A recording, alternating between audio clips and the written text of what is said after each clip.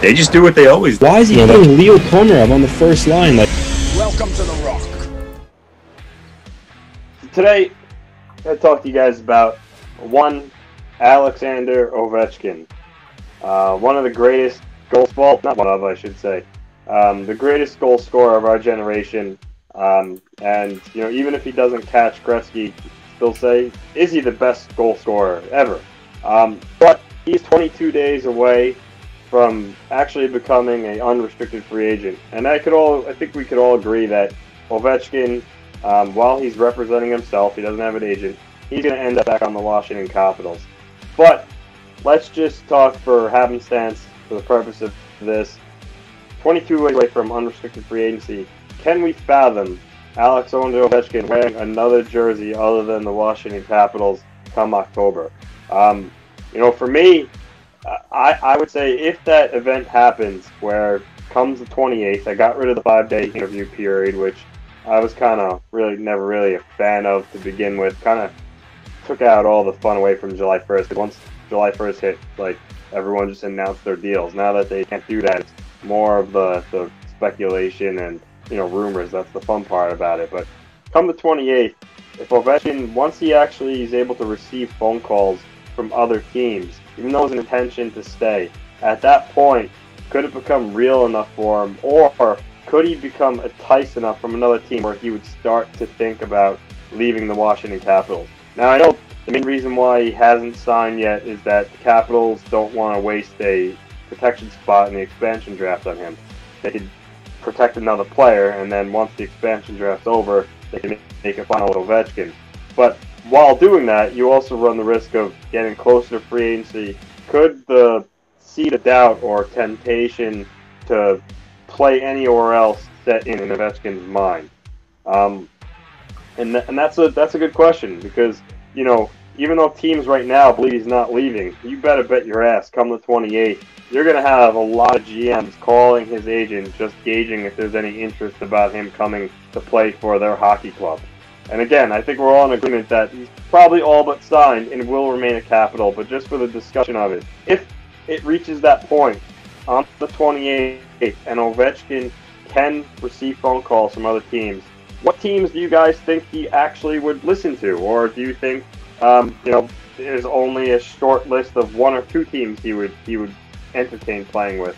It's something that some players, and you could point to the Tavares thing where people said, oh, well, they believed him, so he probably was going to sign with the Islanders, but then it got to that window, and then the seed of doubt went in, and that's when the opportunity presented his mind. Hey, you know, I could go play somewhere else.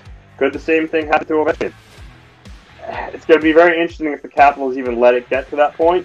I think they would be smart enough, literally once the expansion draft's over, finalize that contract.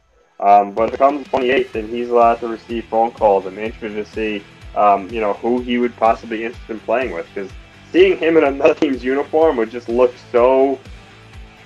It would just look really, really weird. It would be like watching Crosby in another team's uniform. It's really hard to picture. But, you know, just to start, before I hand it over to you guys, what your thoughts are, what teams you think you entertain. I don't know. I don't know if there's many, but I would have to say, obviously the Rangers, New York City. I don't know. I don't, obviously, the cap-wise and making that work, but you would think, because it's New York, there would be one.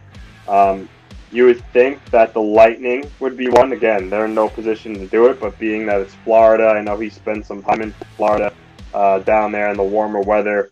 You know, Vegas is another city. He seems like a guy that would really enjoy that nightlife. And then honestly, I heard people mention it to me, but the Islanders. Barry Trotz was his favorite coach. Got him over the hump. You know, being reunited with Barry in a new building. I think that's the team that he would consider too. But again, I don't see it happening. But again, I just thought it'd be fun to discuss and even entertain the possibility of the greatest goal scorer ever hitting a free agent market. Just to say for the record, by the way, I had it ready to go. Welcome to the Rock. Could Ovi come to the island? And you waited till now to finally get that question. Phil, your thoughts on this first? I don't see it happening. I couldn't even tell you who I would see him going to. Would he want to play for the Rangers? Maybe. I don't know, but there's no way they can make it even happen. There's no way. They're not going to do it for another winger. They'll do it for Igor, but they're not going to be able to get him. I get it, and then not only that, but Alexander Ovechkin, and we haven't even touched on this yet, but Alexander Ovechkin is a gigantic Vladimir Putin supporter.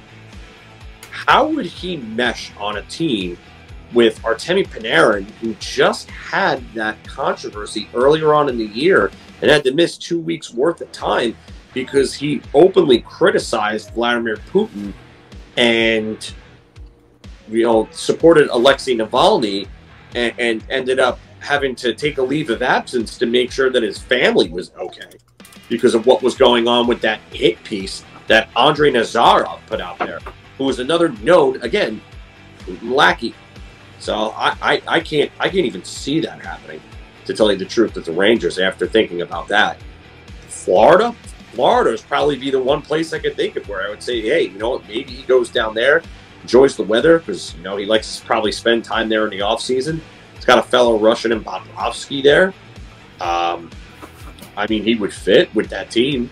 He's a fit with almost any team he goes to because he's just friggin' He's Alexander friggin' Ovechkin. He's the Rob Van Dam of the NHL. He is the whole effing show. For wrestling fans, they'll understand that reference. But, the Rangers have had some bad issues with social media this year, and I really don't think it would be a good look for Alexander Ovechkin with the Rangers, especially after what was going on with the whole Panarin situation. I don't see it happening to begin with. I think it's Washington or KHL. And the only team that I could even really think of that would actually work for him in a way would possibly be the Florida Panthers if they could somehow finagle the cap space. But that's the problem. You have a 36-year-old that has a big cap hit. He's going to look for double digits again at 36. And that's another problem. That contract, and he definitely deserves it. He deserves to be a $10 million a year player. He's still that good. But the decline that you have to worry about is age and just the overall fit. You got to worry about these things.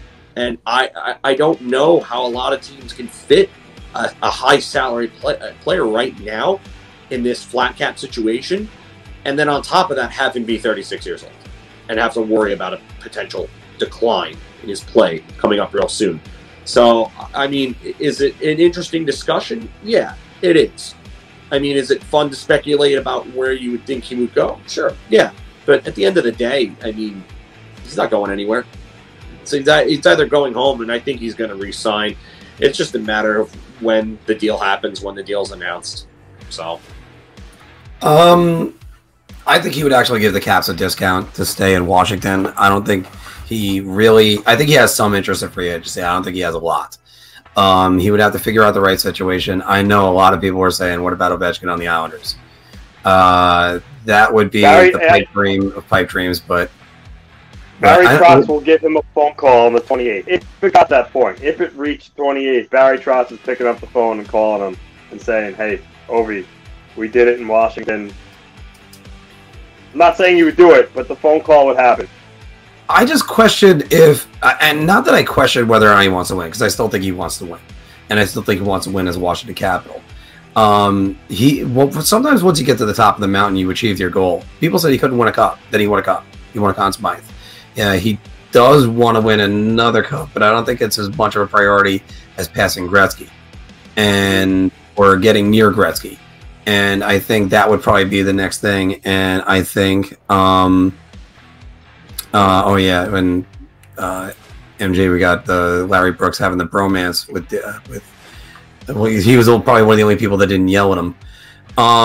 But it's just, as far as there are swimmable fountains, I like that.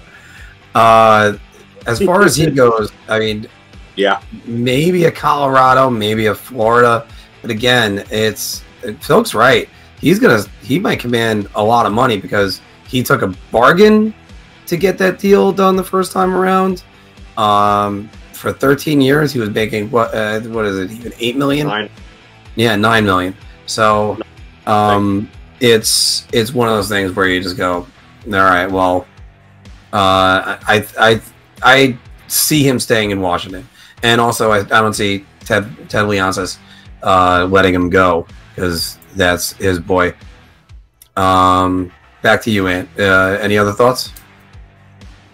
No, like I agree. I said in the open, it's like he's just unsigned because Washington knows Seattle wouldn't be stupid enough to pick him as their pick. So leaving him exposed opens up another spot where they can protect another forward, and then they could finalize it with Ovechkin after the expansion draft. But again, if for whatever reason they didn't do it in time, and the 28th opens and he's allowed to receive phone calls, it'll be interesting to see at that point if, being that he got that far, would he listen to teams and would he give the teams the time of day?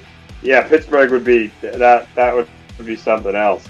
But it's human nature. Once you get to a certain point, you would be naive to think that he would just literally hang up the phone on these teams, or his agent would, and say no.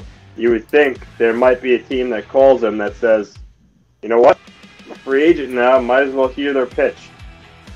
So I would say it's about a 99% chance he stays in Washington, but if it gets to that 28th and he's not signed yet, well then, at that point, all bets are off, because it just takes one offer from a team and him starting to think, oh wow, I never thought about playing in this place. They got this player X, they got this player, it's a good place to live. So, we'll see. And after all, the Islanders know that because they let John Tavares hear that pitch. So, imagine what could have been Crosby. Hey, oh wait, sorry, I forgot Sean's other one, which is, you know who I am, but you don't know why I'm here. Little NWO references right there. I love it.